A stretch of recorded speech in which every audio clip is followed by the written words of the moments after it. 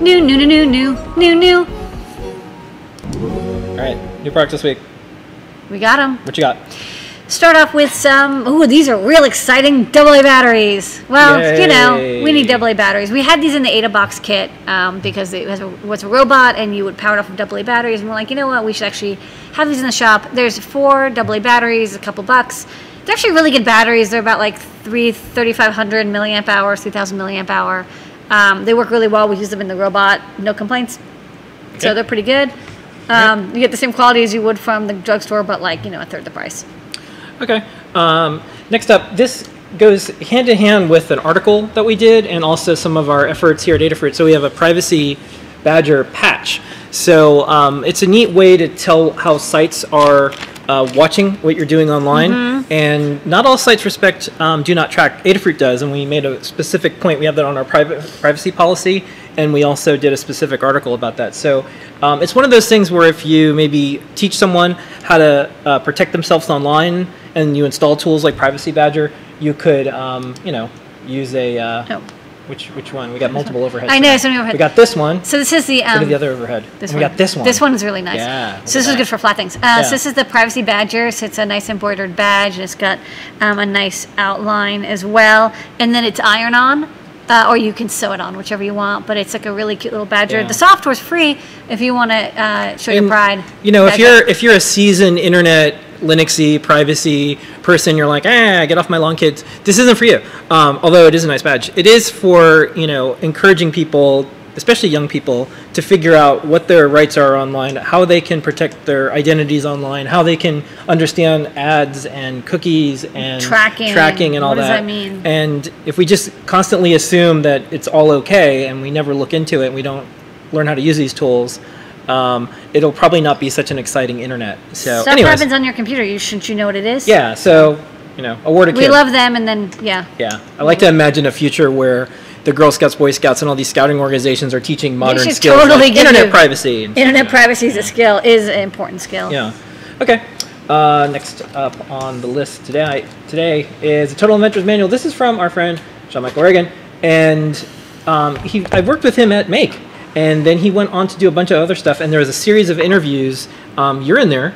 And it's for, I'd say, the maker out there who's thinking of going to manufacturing. The maker to be. Or, thinking going to, like, maker to market. Yeah. So, I can flip through some of the pages. Yeah, why don't you flip through some It's a really beautiful book. It's got this really lovely silvery front, and it's got color pages. And it kind of covers everything, but it's like fun to read.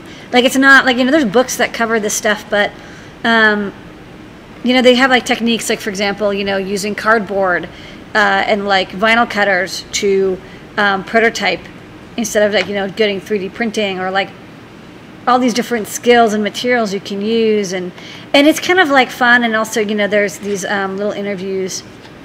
So the inventor of the digital camera, and you know, like he has his prototype, and you can tell like this is like the first digital camera, and then you know, assembly and manufacturing. So it's all the stuff that you know, you would normally learn just by doing. So like, you know, how do you do a spatula made out of silicone? Well, you have a fiberglass core, and then the outside is silicone. So that's how I guess they got it working, or how to solder and how to do electronics. Just a little bit of everything, just kind of for the inventor to be. Yeah. And Sean Ragan is great. He's like so smart, you know, and he's blogged for Make for like 10 years or something. Yeah. So he really knows this stuff. And I'm in here somewhere. Yeah. You had an interview. I don't know where I am. But yeah, like, you know, Kickstarters and suggestions, and it's bite-sized, but it covers a lot. Yep. So really smart guy. So and we from Popular Science. I was a senior editor at Popular Science in my former life. Okay. What a lovely book. Yep. All right. Next up, Ultimaker. We got a new version. Yeah, this is Ultimaker 3. This one has a dual extruder, which is kind of neat. A couple upgrades. Check the product page for the details. But the cool thing is you can use water-soluble material now, and so you can create things that normally would have support material you have to break away, but in this case you can make it dissolve away through water or other solvent soluble We don't carry many 3D printers. We've whittled it down to just a couple that we think are really good. A long time ago, we had MakerBots. The quality and the supply of MakerBots changed dramatically. At the time, it was when we first started, it was actually the best. So one of the things that we've always decided is we're not stuck with any specific 3D printer company. So if it's in the Adafruit store, at the time right now, it's the best that's out there. Yeah. So right now, for this type of printing, we like the Ultimaker. They're really good. And we'll see what happens. 3D printing landscape's kind of weird. If you asked me 4 or 5 years ago, would Ultimaker be one of the leading ones? At the time, MakerBot was kind of the only game in town for the maker out there, the prosumer. Yeah. And just recently, last week, the latest CEO at MakerBot is out, Jonathan. New one's in, and at Stratasys they have a new CFO. So lots of shakeups in that industry. I covered it for a long time on maker business and all that. And anyways, it went 3 different CEOs, and they're still struggling to get their footing back in the 3D printer market, and moved manufacturing overseas. So we'll see how MakerBot does long term. Ultimaker is currently the one that we really like. We also like Lulzbot. The Lulzbot's really good. Yeah. Tazbot, which I think is the same thing, is good. Some of the simple metals are good. And you people are playing around with getting low-cost ones and then upgrading the electronics. So it's still, there's like the new Prusa. There's still printers, but like I think we're finally through the everyone's coming out with a $300 printer on Kickstarter phase. I think that's over. I think that's over. I think we've kind of settled, and to design a new printer from scratch now, it would take so long for you to catch up. Yeah. That there's also a lot of service bureaus that you can use to, you send your files and they print them for you. So anyways. Formlabs is good. We don't carry the Formlabs because they won't sell to us, and then the Autodesk one's good. So there's a couple of different options right now. Okay. But this one's for dual extrusion. This is great. Yeah, I feel like every year you should look at this time at Ask an Engineer the years before, because we're just like, we asked Noah and Pedro, which is the best one? We're just going with the tide here. We're like, which is the best one that you use all the time that you really like? So. And by the way, sometimes the company's really good, but one of their printers just won't be good. We'll skip it because it just didn't work out as well. Okay.